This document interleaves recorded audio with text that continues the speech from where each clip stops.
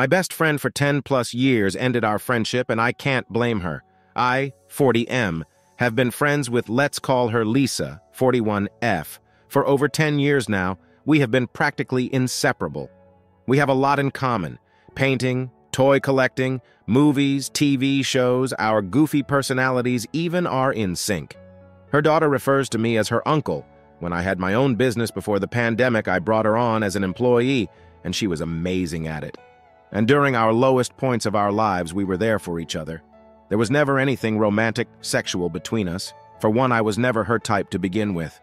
On top of that, all the bad relationships she had in the past has made her not want to be with anyone, even for one night. As for me, I saw her as a sister more than anything, and it would awkward, uncomfortable. We did birthdays, holidays, even Christmas. I'm Muslim, BTW. Shopping and just hang out at my house watching movies, TV for long hours. Things became tough when I married to, let's call her Hillary, 36F.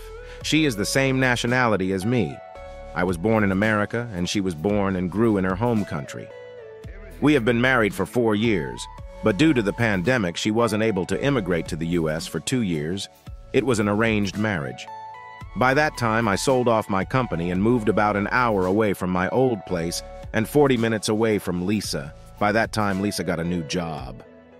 Before Hillary arrived, my mother, who has been a sort liaison for my wife and I, due to the fact she has grew up with her culture and with me in the American lifestyle, told my wife about Lisa in a positive way because for Hillary, she grew up thinking that men and women cannot be more than just friends.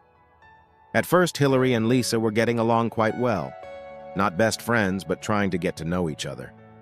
We went out to museums together, had Lisa over to our house where she fell in love with Hillary's cooking, and Hillary even did Christmas at Lisa's house. Hillary doesn't feel comfortable doing Christmas since it is a Christian holiday and we are both Muslim. I always did my best to make sure Hillary never felt excluded since her and I don't have too many common interests unlike Lisa and I. I wouldn't say I was great at it, but I really tried my best. I wanted Lisa and Hillary to become fast friends and see Lisa as a member of the family like I did.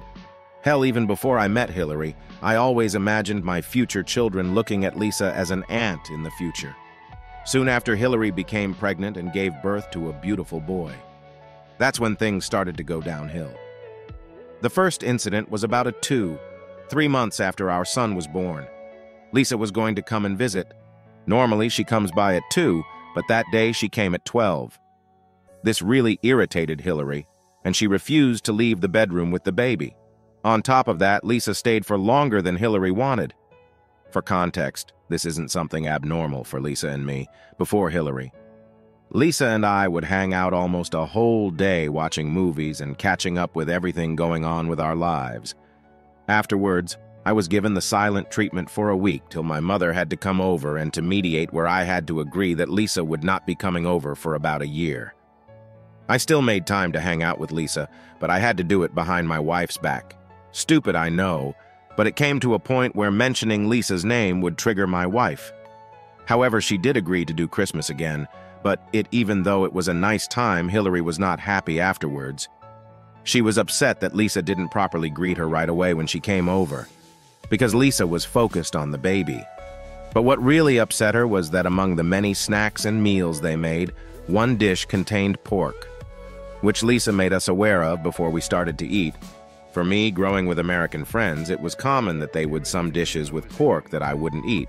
But to Hillary, it was extremely disrespectful to serve a pork dish with Muslim guests.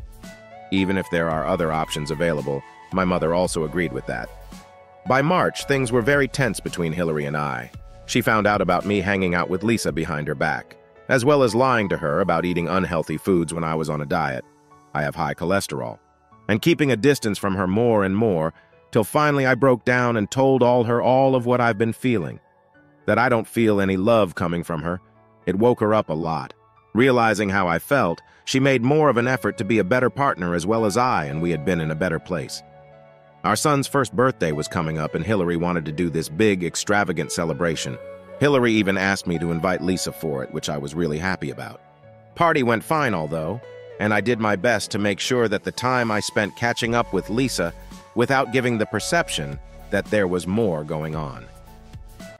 Towards the end of the party, Lisa was getting ready to go, but asked if my son would open up her gift so she can send pics and video to her daughter who moved out of state. I grabbed Hillary, and we opened up the gifts no problem, or so I thought. Days after the party, Hillary was acting real cold towards me. I had been racking my brain trying to figure out what was going on, but in the back of my head, I just knew it had to do something with Lisa. After almost a week, she finally admitted to me that it looked like to her that asking her to come and join us to open the gift was a last-minute thought on my part, and that I was going to do it without her. I told Hillary that was never my intention. The amount of hell I would get for doing such an act would be insane. Doing something like that would not only be disrespectful, but just plain stupid. Of course, I was going to ask her if we could open her gift real quick together. After multiple attempts to convince her, she believed me, and we have been good since. August rolls around, and I asked Hillary if I could invite Lisa over to hang out, which Hillary was okay with just as long as she doesn't stay way too long. I asked Lisa, but she was going on a trip at that time. But I couldn't help but notice it was a cold response. The following month was my birthday, and Lisa mails me a bunch of gifts.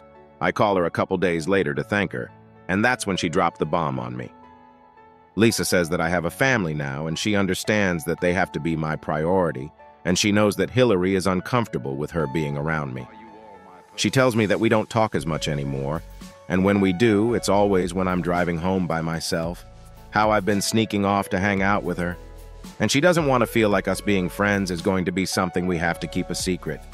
She didn't say she is ending our friendship exactly, but for her mental health and for my family. It's best if we stop talking and hanging out now. I'm not gonna lie. I'm very hurt by this, but at the same time, a bit of relief came over me in the sense that the reason a lot of Hillary and I's fights happen will no longer be a factor.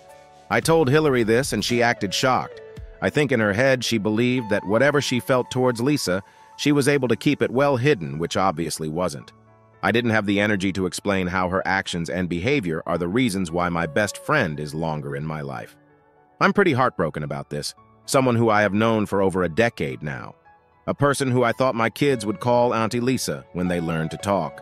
Who gets excited about the same things I do and talk to for hours is no longer in my life. My wife does try, and we do enjoy doing things together, but she doesn't have the same excitement that Lisa does, and Hillary isn't into everything that I'm into.